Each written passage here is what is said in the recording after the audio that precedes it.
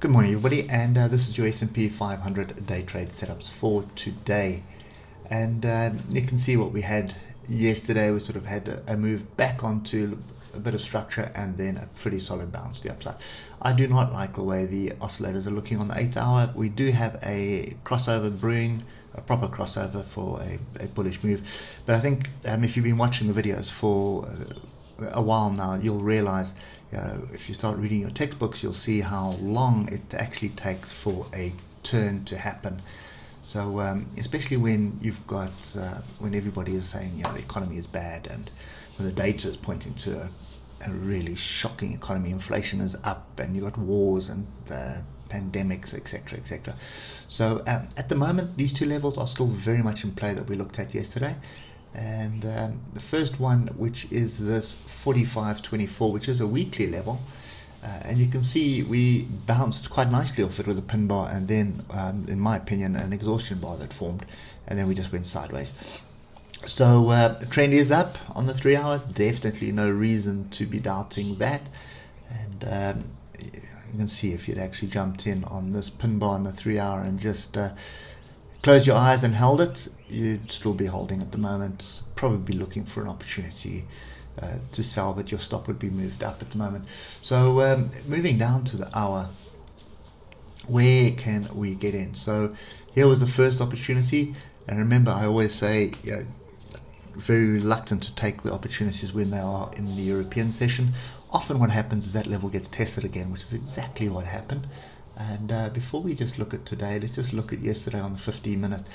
And you can see there was an opportunity there, a small little opportunity for a move up. And you could basically just trail to stop up until you got stopped out. And there's the market open. You see the buyers trying to come in here, but there's no structure that they're buying off. So it's basically a lot of people just buying because for the sake of buying, or they're trading off the 3 minutes or 1 minute or 5-minute charts or something. And what the market was looking for was a big solid weekly level, which was 45.24. That level always trumps everything else. And you've also got a gap down here, which kind of closed or didn't close, but irrelevant. That is the structure. And then you can see some decent price action that starts happening off the level, moving over just a little, pointing up around the 155 EMA, probably around the 200 EMA in actual fact, on the 15-minute, and then a solid move to the upside. So today, apart from the oscillators, which is really concerning me, what we're looking for is, just want to put another level in, is a pullback onto structure, and there's my closest structure. Bear in mind that each one of these tails could offer support as well. So I'm looking for a pullback onto support. At the moment it's 45.58. Fibonacci level could also work, and then I'm looking for another move up to tag this 45.89 or 45.90 area. Just bear one thing in mind, we could tag it this morning. First, so just run up to it, tag it, and then bounce off it for a pullback. So this is the zone that I'm looking at the moment. I'm really looking at 45.58.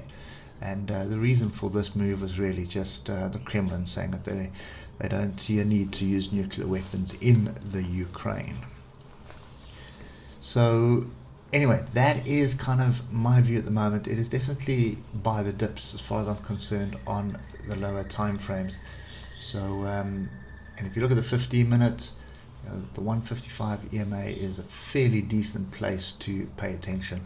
And also on the 50-minute, you can see you've got 1, 2, 3, 4 fractals here on the inside. Each one of those would be an opportunity to buy. So if I was watching this on the 15-minute, this is kind of the view that my chart would have today. And I'd be waiting for any price action in here. If that fails, I'll be looking down here. And if that fails, then I'll definitely be looking down here. But I think at the moment, we've got a pretty good break here. A nice solid hard breakthrough. We had a 1-bar pullback onto this level, so it's not good enough for me. I want to see a second pullback. So that's kind of my view. I'm looking somewhere in between 45.58 and 45.53, and probably just round it off to 45.50, nice round number.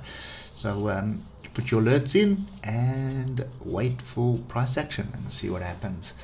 Anyway, hope it helps, and we will catch up with you tomorrow morning. Cheers for now.